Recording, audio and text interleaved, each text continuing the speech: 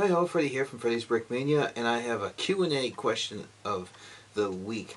It's how to add a little stud in between the four little studs of these things without really hurting your thumbs. So I'm going to do that right now for you.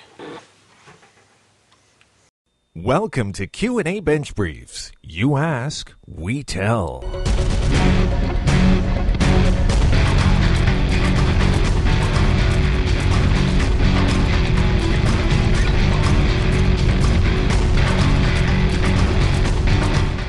Okay, so what we have here is your Lego plate, and we have a little stud, and we're going to put that stud in between there, if we can get it in. Sometimes, see, it slips, it goes right on the other stud.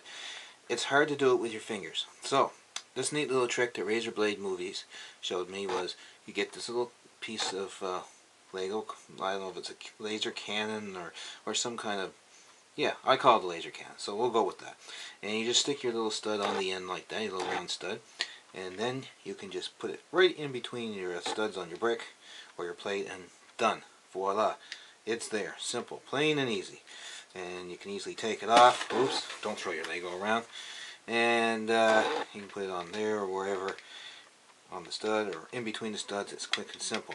So, get yourself one of these little laser cannon things. It's not only good as a piece of Lego, but it's great as a little tool for putting these little round studs on.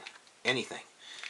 Perfect. So that's your Q&A question of the week. How you put a stud, round stud, in between your other studs on a Lego brick.